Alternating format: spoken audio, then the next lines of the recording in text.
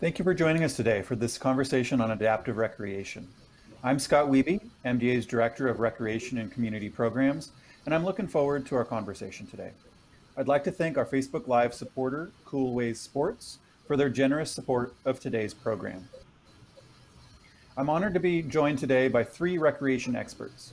Dr. Jeffrey Rosenbluth is the Assistant Chief Physical Medicine and Rehabilitation at the University of Utah Health and the founder of the Trails program. Lori Brown is the Director of Research at the American Camp Association, and Amy Shinneman is an MDA ambassador, advocate, and a recreation enthusiast. Thank you all for joining us today. Thank you. Thank you. Thanks, Scott. According to the Outdoor Foundation, more than half of the United States population participates in at least one outdoor activity. However, that leaves 50% of the population who does not participate in outdoor activities. Outdoor activities have been proven to decrease stress, increase self-esteem, and provide overall physical and health benefits to individuals. At MDA, we understand the importance of recreation and connecting the neuromuscular community to adaptive opportunities for incorporating recreation into everyday life. So let's get started with the conversation. Dr. Rosenbluth, we'll start with you. Can you explain what adaptive recreation is and why it's important? Sure. Adaptive recreation really is using modifications of existing recreation devices, or maybe even a novel or new device to be able to participate in any recreational activity that you might want to participate in. I think it is, I'm sure all of our speakers have a lot of opinions, but for me in rehabilitation, I see a lot of folks who really identify with the sport that they participate in. Like, I'm a skier, I'm a biker, I'm a dancer. And I think when you're able to really provide whatever adaptation, modification that you need to let people do that, throughout their life, I really have seen a huge improvement really in quality of life for the folks that we take care of here. And just think it's super important, just like it is for everyone. Absolutely, sounds incredibly important. You developed a program called Trails that focuses on adaptive recreation. Can you share about how that program came to be developed and share about the programs that are offered there? Yeah, absolutely. So there are lots of just excellent adaptive recreation programs throughout the country. At the University of Utah, we chose to focus a little bit more strongly on some areas we thought were in need of development. Excuse me. We really thought a lot about complex physical disability and how there were not the devices that were already on the market and available that allowed someone with that type of disability to, operate a piece of adaptive equipment, particularly with recreation, independently and with a high level of performance. And so we've spent a lot of time with our clinicians, our patients, our engineers, to really look at modifying equipment that's already on the market, or to create really new equipment that enables you to participate at a much, at a much higher level than people have ever seen before. For instance, we use a powered assist alpine ski and also a powered kayak and sailboat that enable all of the same really independent levels of control that you might expect for anyone with any type of disability or without a disability. And we're bringing those out, not just in Utah, but have been able to distribute those really throughout the country, on the East Coast and the Rockies and the West Coast, and are working really hard on additional grants to try to get more of this equipment out and really kind of level the playing field, I think, a little bit more so that people can participate, and really try to include family members and have everyone be able to play, I think, at the same level. That sounds fantastic. Thank you. Lori, I have a two-part question for you. To start, can you share about the American Camp Association and its mission, and then talk about the research that the ACA has done around the benefits of participating in recreation and camp programs? Sure. So the American Camp Association is the oldest and largest membership organization for summer camp professionals in the United States. Our mission is to improve the lives of individuals and communities through high quality camp experiences. One of the primary things we do is offer an educational program around health, safety, and risk management. That's our accreditation program. We accredit over 3,000 day and overnight camps across the United States. We also provide extensive professional development opportunities for summer camp and out-of-school time youth professionals. And we have a very large research agenda. We've been doing research for over 2 decades, largely to identify the benefits and the outcomes of attending camp. We've known for a long time that those outcomes include what we'd consider social emotional learning outcomes, things like relationship skills, self-confidence, interest in exploration. We also recognize the great value in terms of personal identity, and young people really express that they find their life passion at camp and recreational activities. And in these days, we're very interested in the mental health outcomes of camp. There's one outcome that we're identifying in our new study, which is a longitudinal study of camp experiences that has identified something that we're calling being present. And young people or people that attended camp as a child reflect that at camp they learned how to kind of be away from some of the stress and pressures of real life, how to be present in the outdoors and present with their peers. And they really felt free to explore and free from any kind of anxiety they might experience at home. So we like to say that summer camp experiences have a wide array of outcomes. And we know through our current longitudinal outcomes study that these benefits do last far beyond camp. And adults say that they do help them thrive in school, in jobs, and into their adult lives in general. That's fantastic. Thank you. Yeah, the American Camping Association is such a great partner, has so many great resources for organizations that provide camping programs, and the research that you're doing, underscores a lot of the mental, emotional, and physical health benefits. So thank you for sharing. Dr. Rosenbluth, you have an interesting view as both a clinician and also a professional in the adaptive recreation world. What are some of the common adaptive recreation opportunities for individuals living with neuromuscular disease? Well, I really do think the sky's the limit. I think I have seen or participated in adaptations for just about every sport. I mean, from paragliding and parachuting to cycling and water-based sports.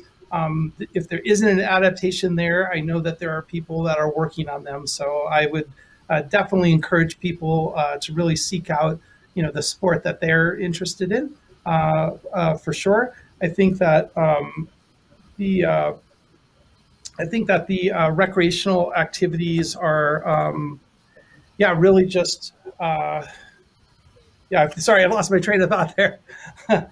No worries. I think that particularly we've been focusing a little bit on sports that you can do year round, and so we've actually even taken things like cross country skiing, and we've been able to apply that from the winter and the snow to really wheel devices that you can do in the summer.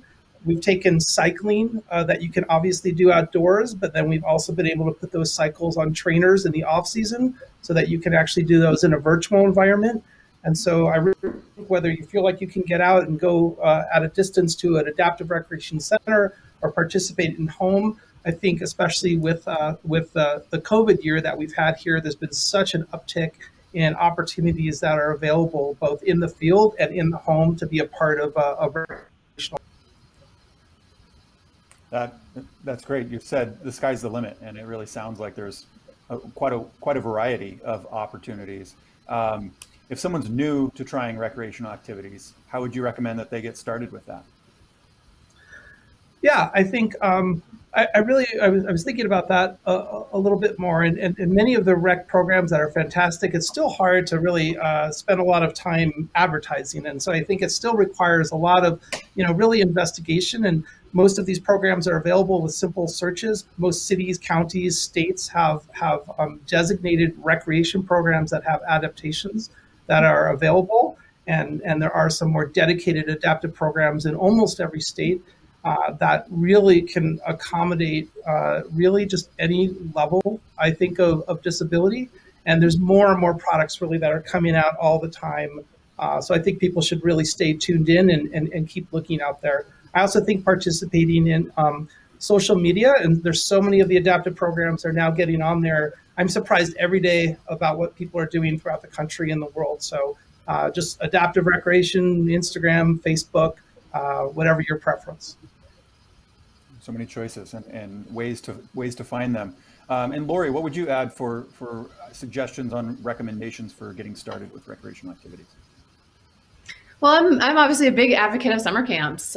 Summer camps are an excellent way to explore new activities. Most summer camps offer a wide array of recreational activities, ranging from the arts and creative expression to sports to outdoor activities to high adventure activities. There are camps of every type, every length, every location. We know from our research that the social emotional environment of camp is really supportive of kind of appropriate risk taking, trying new things. Young people will also say that, I tried this new thing because I had a camp counselor that I could relate to and I saw that person doing it, so therefore I felt safe doing it. Or young people will say, I tried archery for the first time at camp. I would never be able to try that at home. And I tried it and I really liked it. And then I was able to find an archery program at home to continue that activity. I will say the American Camp Association has a tool for parents and families to use called Find a Camp. You can search by location, you can search by session length, you can search by specialty, you can search by camps that serve young people with specific disability or chronic illness, and find camps that might be in your region or that might be of interest to you. So I think camp is a great place to start. Absolutely. And like you both shared, just get out there and find something that you have a passion for and something that you're interested in as a good starting point. And speaking of that, Amy, I know you found a lot of passion through indoor and outdoor exercising. Can you share a little bit about you and your family, and then talk about what has worked for you when it comes to recreational activities and kind of how you found that passion? Yeah, sure. So I live with a form of muscular dystrophy called Bethlem myopathy, and so all the muscles in my body, all body are weak. And early on, my parents were told, they didn't know, doctors didn't know if I would ever walk or how long I would be walking. And so my parents, that was a big goal is to keep me walking. And they learned early on that swimming would be a really good activity for me. In the water, you're more free and more freely able to move about, and you don't feel your disability as much in the water. And I think that's why I first started to become passionate about swimming. It is just how free it made me feel. And so through the years, I got more involved and joined a swim team. And while I didn't swim competitively, I was on the team and exercising and part of that. And so that's kind of just stayed. Swimming has been one of the main things that I like to do for recreation.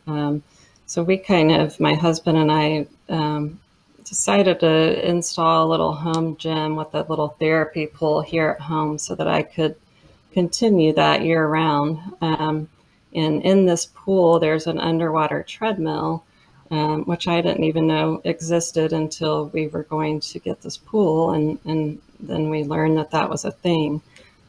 So I've really gotten involved with using that several times a week. And on that treadmill, I'm able to run, in the water. I can't run. I've never been able to run otherwise, but it was kind of neat when we got the pool that my then 12-year-old son actually taught me how to run. So that was a really great thing. And so I think I'm so passionate about exercise because I want to keep walking. And I've been able to do that up until this point. And that's just my goal, is to keep walking, keep active, keep moving in different ways. I also love to go hiking. I like to challenge myself on small hikes, or there's this one big hill that I like to do with my walking sticks, and I have special braces that I wear on those hikes too. And then I also have a 3-wheel bike that I ride. I'm no longer able to ride a 2-wheel bike, but I've moved on to that. So another adaptive program I did was a skiing program in Colorado. And so that my family and I were out vacationing, and we found out about this adaptive ski program. So I did that for a day. And that was just a lot of fun, and also another very freeing experience, just skiing down the mountain and feeling the wind in my hair. And I didn't know that was possible, so I was really grateful for that experience.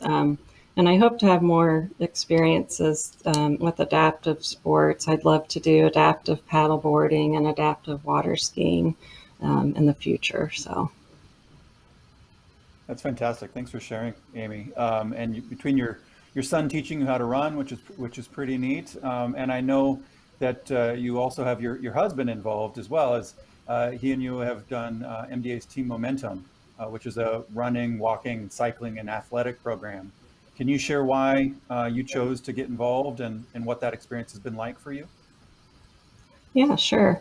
So my husband's a marathon runner, and he was scheduled to run the Boston Marathon in 2019. He had qualified on his own for that. And it was through, I think, Facebook. I just stumbled upon Team Momentum and started looking into that. And I thought, I talked to my husband. I said, hey, maybe you could join up with this team and we could raise some funds for MDA.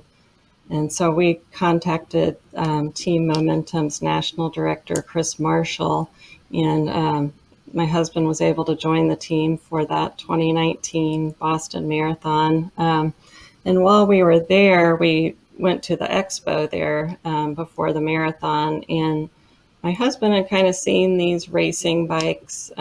We call it a duo bike. It's got a few different names, but it's designed, for somebody like me that isn't able to run to be able to experience, a marathon or a 5K or whatever. But so we were able to see one of those at the expo and get in it and try it out and learn about it.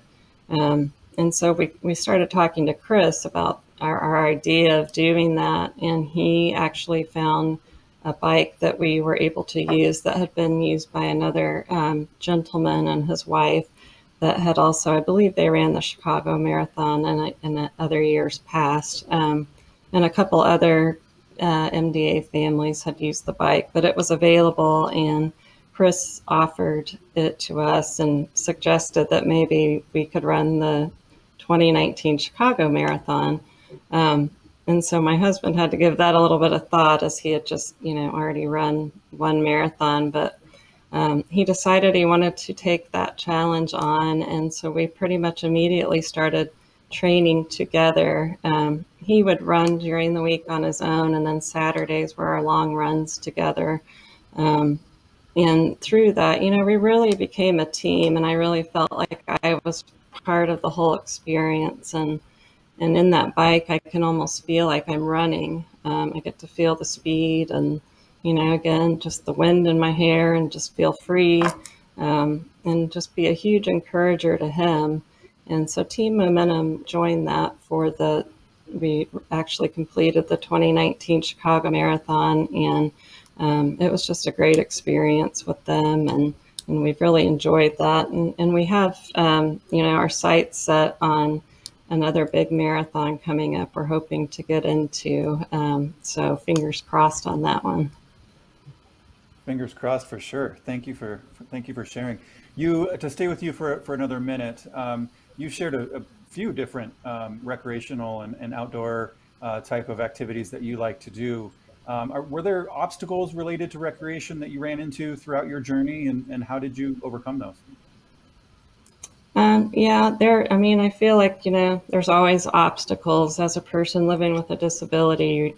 The world, it doesn't really cater to us all the time, and we have to get creative and find ways to adapt constantly. And so, for example, gyms aren't really set up, for a person with a disability. I wasn't able to do a lot of the machines there, and just because I can't lift, even the smallest amount of weight. But so that's why we got creative and decided to create kind of our own space here that I was able to use more often, and just, it was much easier to get to.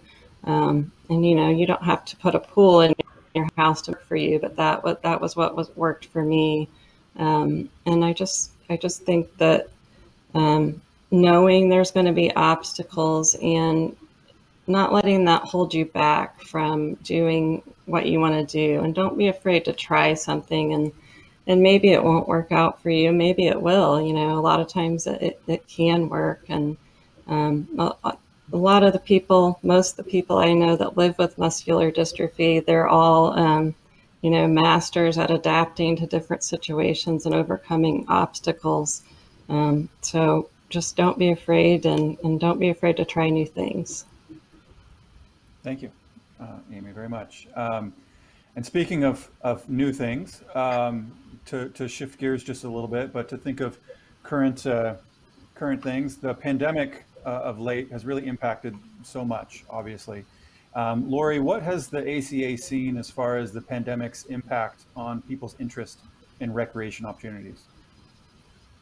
We've seen a huge increase in interest in recreational activities. We were seeing this increase before the pandemic, and the pandemic really brought people outside. If you remember back to spring and summer, it really brought people into community parks, into state and national parks. As you said in the beginning, Scott, the Outdoor Foundation or outdoor recreation industry has noted exponential increases in interest in outdoor activity. That's all really exciting. We see that reflected in camp through high enrollment and now waiting lists. And so now the mandate is to increase access. We want everyone who wants an experience outdoors, particularly at camp, to have one. So we're working with all kinds of partners, public and private, to provide funds and remove barriers to young people and people of all ages to enjoy the outdoors through a high quality camp experience.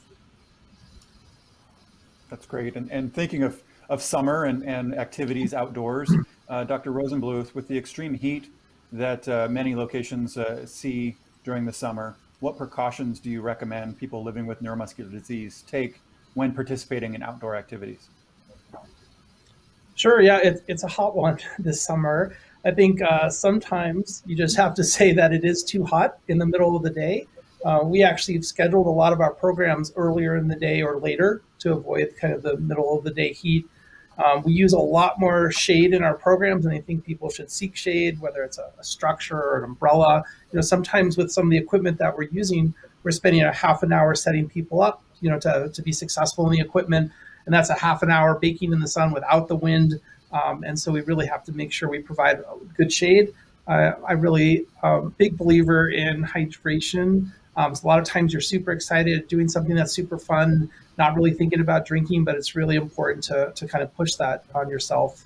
And more recently, we've done a lot with just evaporative cooling. So really just using water, whether it's a bandana or a kind of a neck gaiter, or even just a spray bottle where you're kind of spraying your skin and letting that evaporate, has been really helpful in keeping people outside playing longer and feeling more comfortable. Great. Thank you so much for sharing those.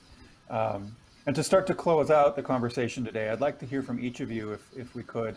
What advice do you give to individuals about incorporating recreation into daily life? Dr. Rosenbluth, can we start with you? Yeah, I would say I really think you should make it a priority. If it doesn't look like there's an opportunity, I would look a little harder. There's so many programs that are offering, you know, whether it's in person, whether it's a specific program or a city program that has an adaptation, whether it's online. You know, some of the new virtual program that we've brought online since COVID is not going away. It's staying because we're able to impact people, you know, wherever they're at and whatever they're willing to do. There is something out there to do, and I think there's something out there that you will really enjoy. And if those things don't exist yet, let us know so that we can create them from scratch. So, thanks. Yeah, absolutely. Thank you, Lori. The same goes for camps. You know, we think about camps as sort of these isolated experiences that may be far at home or far from home or not accessible.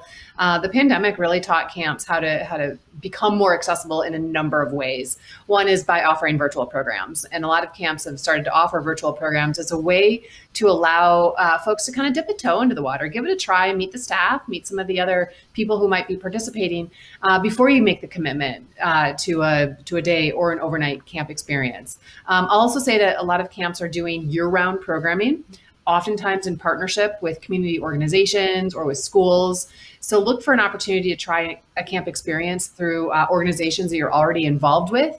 And often those are very short, either one day or sort of mini camp experiences, if that's brand new to you. And then the big thing that camps are really increasing right now are family camps.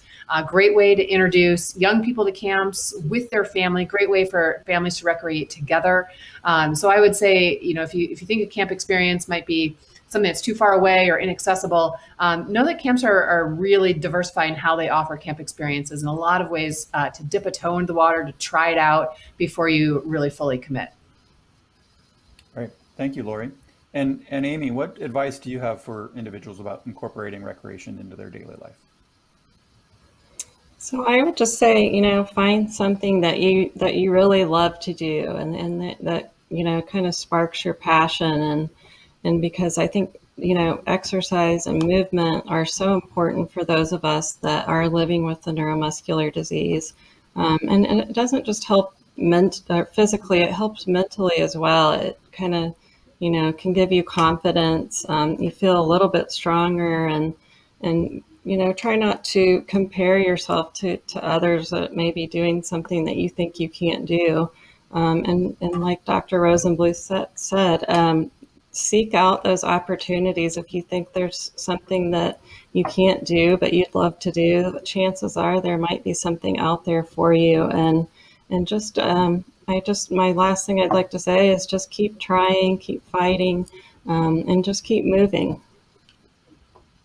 Great. Thank you each so much. And as Lori said, camp programs have found a new way during the COVID pandemic. And as noted earlier, MDA values recreation a great deal. And as many people are aware, the MDA summer camp program has been virtual for 2020 and 2021. We've worked to ensure that virtual camp activities allow for campers to continue to enjoy recreation and the outdoors and have the opportunities to connect with others through the program. The program includes arts and crafts activities, as well as STEM projects, fun online games, and opportunities to connect through video and chat with other campers across the country. We intend to transition back to in-person camp programming next year, which we look forward to with a great deal of excitement, certainly. And to wrap up, thank you for attending today's Facebook Live event on adaptive recreation. If you were unable to join for the full conversation, the recording will be available for playback on Facebook, as well as on MDA's YouTube channel.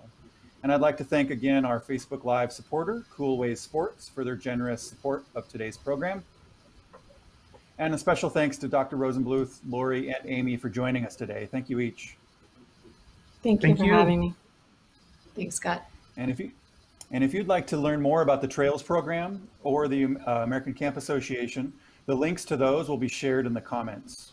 And as you've heard, incorporating recreation into your life has many physical and mental benefits, and we hope you've enjoyed this conversation. Thank you all for joining us today, and please stay well.